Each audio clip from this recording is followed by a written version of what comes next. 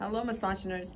Today I'd like to show you 3 techniques to really help with the suboccipitals and the cervicals, you know, some decompression. And all of us walk around with our neck down, which is the bilateral movement of the sternocleidomastoid. And then the opposite of that would be the Splenius Capitis on the posterior part. So I'm going to show you a couple of techniques to kind of relax that a little bit, and also the suboccipital hold, which is important too, because sometimes people get headache right at the occiput. So let me show you. The first one is the occipital hold, and you want to make sure that the client's far back down on the table, that you're not holding the occiput right here where the wrists are bent. You don't want to do that. Remember, the head can weigh up to 15 pounds, so you don't want to have that pressure on your wrists. So you put your hands where at least part of your forearm is on the table, and then you go to the occipital ridge right at the end of more or less where the hairline is, and you lift the head and let them drop.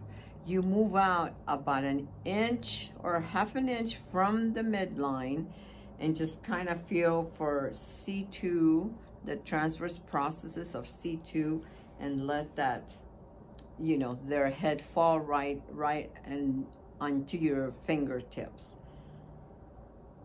You can hold this, and I like to do some movement, you know, where I just kind of press up, and this really starts releasing, and it also lets me feel how tight it is there between C1 and C2. And if you can see, her chin is moving up and down slightly, which is good. You want that movement. And you can do this, you know, 5 to 10 times.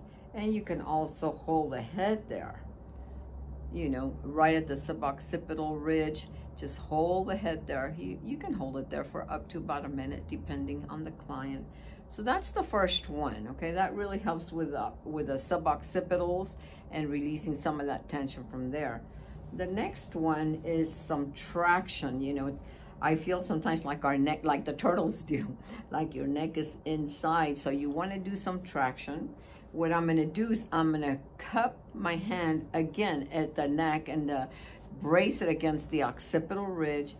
And with the left hand, you're going to go to the chin. Now what you're going to ask is your client to take a deep breath, and on the exhale you're going to do some traction. And another thing is, you've got to ask them, especially if they've been talking, you got to ask them to close their mouths lightly so they don't accidentally bite their tongue.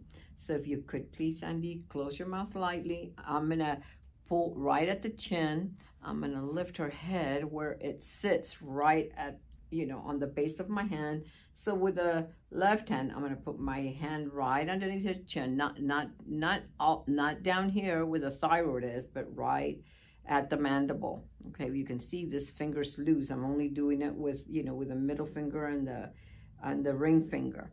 So take a deep breath, and on the exhale, you pull gently. It's like I'm doing traction this way. I'm pulling gently. So let's do it again. Another deep breath and traction. Close your mouth lightly. And I'm pulling this way with both my right hand and my left hand. So I usually do this one 3 times. So one more time again. Inhale and pull. And people can really feel like, oh, like their neck really releases, and you know, it's not down like this anymore. Another one, this is one of my favorites. So on this is, you're gonna put your arm almost all the way up to your elbow, you know, in a supine position. And then once you have your arm there, so it's on supine, you're gonna pronate. So you're going this way. And if you want to, you can also put your hand on their forehead at the frontal bone. So you're supinating, and then you're gonna pronate.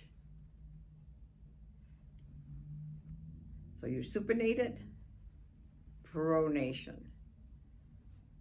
supination, pronation. And make sure your arm is almost all the way up to your, you know, their head almost all the way up to your elbow, so you can get a better grip and have a little bit more of an effect. So from supination to pronation, and this really moves you know, the head, like, since it's always flexed, you want to move it the opposite direction. And this is a really good stretch too, and a good technique. All three of them for the suboccipitals, the neck, the cervicals. So until the next time.